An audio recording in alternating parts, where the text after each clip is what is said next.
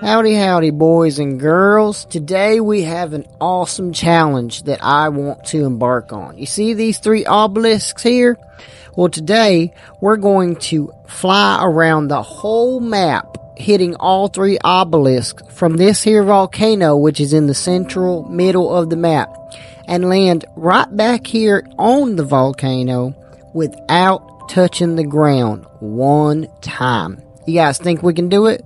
Well, we're going to attempt it and see if we can do it. You're going to have to stay tuned to the end of the video to see if we actually make it. Now, just to give you guys some information about this here dino, you might not know what this is. If you've seen any of my past videos, then you'll know what this dino is, and you'll know that it is by far my favorite overall dino. It has incredible capabilities in the air, on land, and in the water. So if you want to see what it can do on land and in the water, let me know in the comments, and I'll be sure to bring you guys some banging videos on what it can do.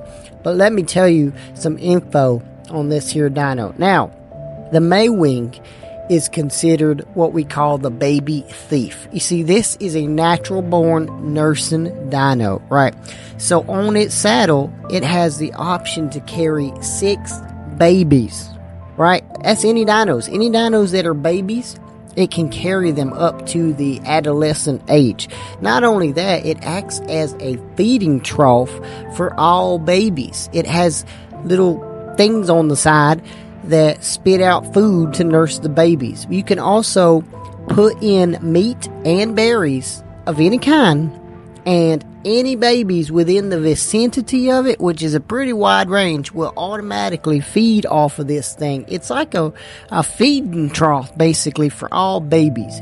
You can literally go up to an enemy's camp that has baby dinos, select for it to then steal the baby, and it will put them in the saddle, and you can ride away with it. And once that happens, that baby dino is now yours. That's right, you imprint on it just by this dino stealing them babies. It works for wild dinos and PvP dinos. It's quite useful. Now, I gotta say, the flying on this thing is incredible.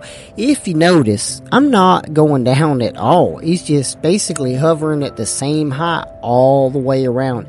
I freaking love this dino for getting around. Now, the key to using it to fly like this is you don't want to go up or down with this. If you go down, he'll start to soar down, and it's really hard to get that height back up. Now, if you go up, it's going to slow him down, and he's going to eventually just hover down to the ground. You can see that green circle up there. Now, that is the top of the map. I can't go any higher than that. So I want to be careful as to not go up too much and hit that barrier to get knocked down. Now, when you're flying like this, pardon the clouds, they seem to pop out of nowhere sometimes. When you're flying like this, there is a way to go up and increase the height, but it's very tedious. You have to ever so slightly go up on the stick, right? If you push up too much, you're going to see these white lines that will come up from the wings, and that will slowly lower you. You don't want to go up too much. You just got to ever so slightly tilt it up. Now, what you're going to see in a moment is a perfect example of that. You see, we just hit all 3 obelisks easily and have not dropped in elevation at all. So now what we got to do is circle back around and try to land on this here volcano.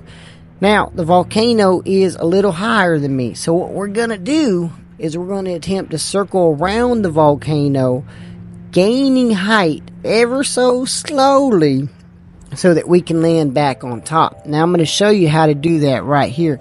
And what you really got to do is, like I said, just very, very slightly tilt it up at an upward angle, just like that right there. And then he's going to slowly gain altitude as you go around this mountain without losing any speed or height. It's pretty phenomenal. And not only that, if you look up here, the stamina is incredible on this thing. I went around the whole map, and I'm just now at below half. It is insane. And the volcano gives you a perfect view of the whole map.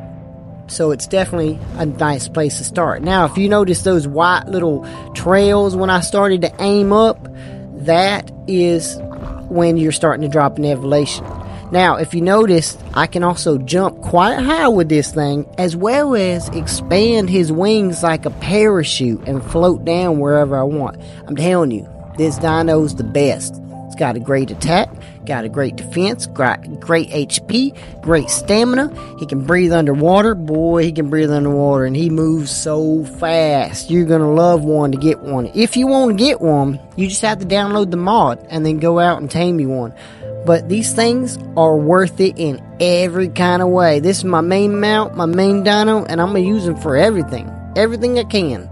So I hope you guys did enjoy this video. If you want to see maewing in water or on land, let me know in the comments and I'll be sure to bring you a banging video on that. Once again, I appreciate everyone. We just passed 250 subscribers. That's freaking amazing, and I love you all. I hope you have a blessed night. Thank you for watching. Say this one time, that one time, you make me feel alright. So nice. I know you wanna do one. Say less. You can stay the night. You don't gotta go. We could take this slowly. No need to be